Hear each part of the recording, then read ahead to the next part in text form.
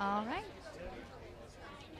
Well, guys, we're here at the 48th Annual Country Music Awards, and look who I have next to me from Pretty Little Liars and fresh off an album, Lucy Hale. Nice to see you tonight. Hi, good to see you too. Very excited to be here. So tell me about your year. I mean, breaking into the country music scene, that's so exciting. It's been quite a wild ride this year. I've gotten to do pretty much a lot of things on my bucket list. I got to, I released an album. I got to debut at the Opry. Got to do Ellen the other week, which was like everything.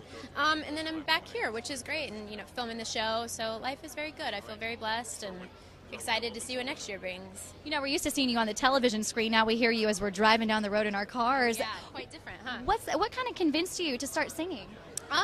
Well, I grew up like right down the road. Well, like figuratively speaking, I'm from Memphis, and so I just grew up loving music and appreciating music and singing and performing, and that kind of led to the acting, and the acting led back to the singing. So, when it came time to decide, people assumed I would do pop, but I always just felt at home in country, and always knew I wanted it to feel 100% authentic, and that was country music. So, well, country music's welcoming you with open arms. Tell us about your big. You're going to present an award tonight. That's so exciting. Vocal Group of the Year. It should be fun presenting with Dan and Shay, and a lot of good people up for that award. I actually don't know. Usually, I can pick out who I think's going to win, but I honestly don't know.